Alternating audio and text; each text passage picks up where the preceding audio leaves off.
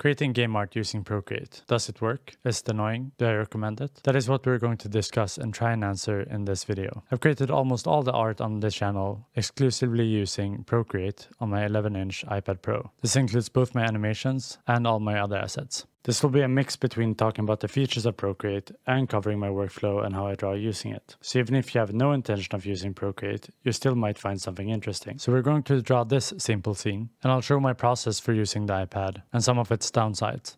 So to start our scene, I'm gonna show you a feature that I've personally never used. We can take a picture of something we have lying around, take a photo of it, and now I can import a color palette from that photo.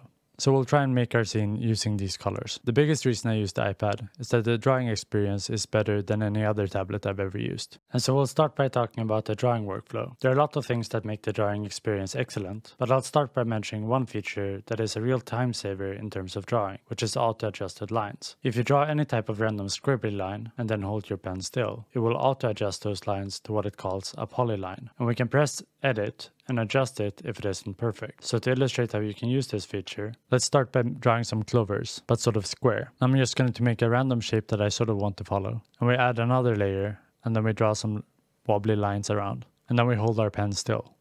And it automatically just makes all the lines completely straight. Once we're done, we can look at our palette, pick one of the colors, and then just sort of drag and drop it. Then we add the magic wand onto our layer, add another layer, and draw highlights. Add another for shadows, and then we're done. That didn't take me much more than 5 minutes. So we can see here that the basic workflow in Procreate can be extremely efficient. I don't have to redraw lines very often. I just bucket drop a color, and I can mark an area to ensure that I draw within the lines, and then I'm done. We can do the same thing for curves. You can draw any type of somewhat curved line, and even if it's wobbly, as long as you hold your pen still afterwards, it will auto-adjust to a nice smooth curve. So let's make something like a moss platform. And you can see how these curved shapes turn out really well. Then we can make another bush and add circles to look like berries. Just draw a ball, and if I put my finger on the iPad, I get a perfect circle. And so we can make this weird bush using the same method. So for my situation, why I think this is so important is that it makes it so that I can produce all my art just a little bit faster. But it would also be helpful if you have trouble drawing your shapes or lines comfortably. In my case, the touch functionality really offers the same thing. You will generally have some directions where you can draw really confident lines. And so by rotating the canvas, I can do this movement almost perfectly every time. So I will rotate the canvas as much as possible to draw the lines in my preferred way. While rotating the canvas does work with a tablet like this or this, I really feel that without the touch functionality, it doesn't feel the same. The line quality is excellent, but nowadays the line quality is excellent on almost all devices, including this $70 Huion tablet. Before I move on to talk about the features of Procreate, I quickly want to mention how convenient using the app and the iPad to draw is. We can take all of our assets and create a stack, so that we know that they belong to the same scene, sort of like a folder, and then we can export them together. This part is one of the nicer things with having an iPad and Procreate. All your art is always just there. You don't need to start the program and wait. It all opens in an instant and never lags when drawing. When it comes to features, generally it has most of the things that you would want. You can mark an area, invert the selection, or transform what you selected. Do note that transforming is a bit destructive, so if you do it too much, your art will become blurry. Which we can see here if I take this asset, twist it and turn it, and change it. We can see that the line art is not as sharp as the original, so use it with caution. These type of transformations will always be destructive regardless of program, but in my subjective experience it feels sometimes as if Procreate is more destructive than programs like Krita or Photoshop. We can also add grid lines, which is kind of necessary if you want to do pixel art or tiles. And we can also see here that there are grid lines for isometric and stuff like that. This grid line feature is helpful, but somewhat underpowered. Programs like Sprite will have assist tools that will help you get seamless repeatable assets. I can somewhat fake this in OBS. You can see here how easy it would be for me to create a seamless tile if I could see exactly how it lines up. But in Procreate, you can only mirror the lines on one axis. So in my workflow, I will generally use the grid to ensure that I match my tile size, but I will rarely make exact tiles. If you have 3D assets that you want to import and paint on, you can do that as well. Procreate basically supports the essential tools that you need to do game art, but not much more. But it implements these things really well. There's some adjustments here such as HSL, color balance, and curves. The adjustments here are significantly worse than what you would get with something like Affinity. But you can get quite far just using HSL and the curves, which can help you adjust both contrast and the colors. On top of this, we also have the smudge tool, which can help you blend, if that is the style you're going for. I personally never do any complex blending because it takes time. I just use a soft blend airbrush and then make the brush really large compared to my asset. And then I draw one quick sweep across the asset. This will almost simulate a gradient and is quick to use. There's some cool features with blending, but often this type of texture work takes an immense amount of time to get done. And I basically never use lowered opacity on my brush for the same reason. Shading takes time. I want to be able to apply my brush once and be done. And if you feel like your drawing takes too long, I would try and adopt a style where you can do that too. I'll quickly mention brushes, but I'm generally not a brush focused type of person. But I have a few standard brushes that I've grouped. I basically force myself to only use these brushes. This one is for all my lines. And then I have a few other ones that I use for textures. The reason for this is that if you change brushes too much, it increases the risk that you create something that looks like a different style. So setting something like a brush limitation can force you to work with what you have, and not test new stuff when you already have a style that is quick and easy to produce. The syrup brush is kind of quirky in that it feels like it drifts behind the brush when you paint. The benefit of this is that it removes a lot of the jitters that your hand might produce, and so you're more likely to get the line that you wanted on the first try. The syrup brush is the only type of brush I feel like I haven't encountered before. In general, I feel like most programs have decent brushes, so you'll probably be happy with brushes regardless of the program you use. So now we have gone over a lot of the features and how I draw. We have drawn small clovers, a bush with small circular berries, a bush-like ground to walk on, a platform, and a tree.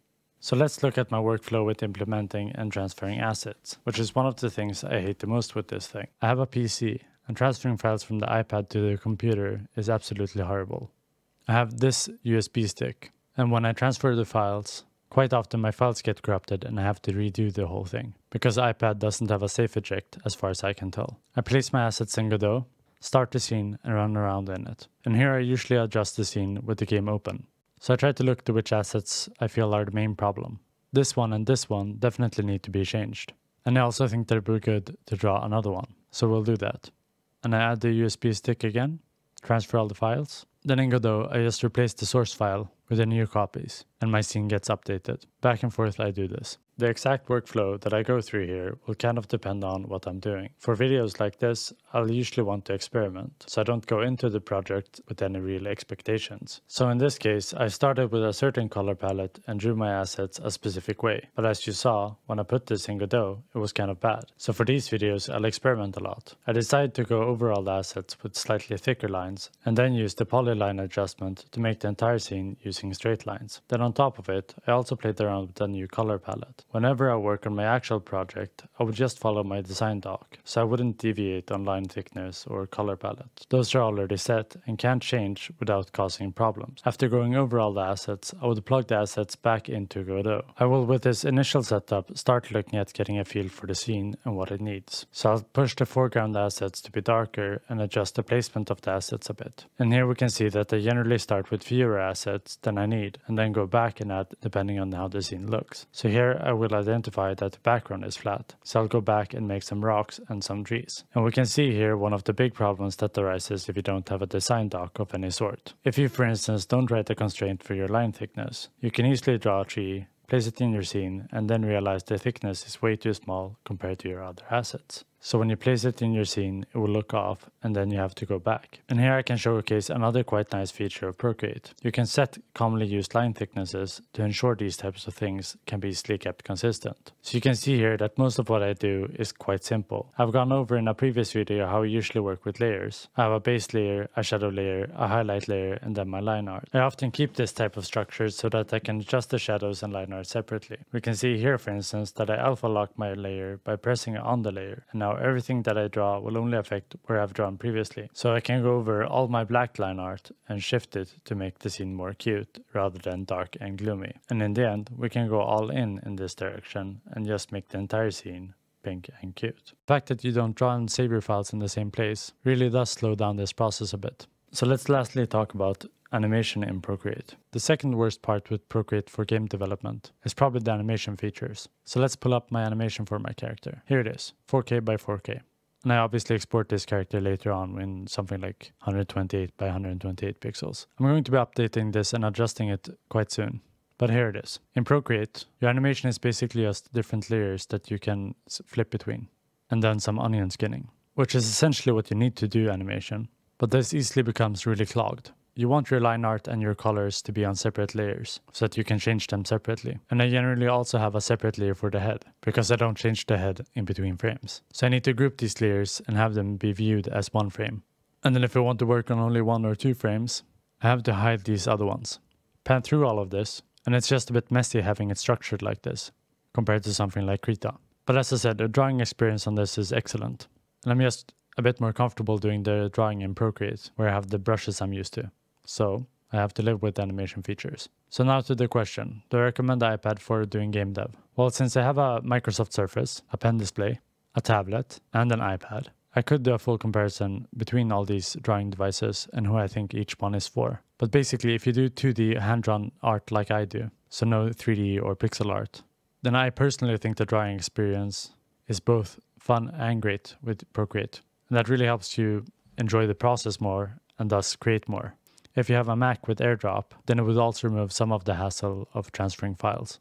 If I was doing 3D pixel art or something like my thumbnails or illustration, then I would be using a computer. But for the stuff I do on this channel, the iPad is in my opinion the best.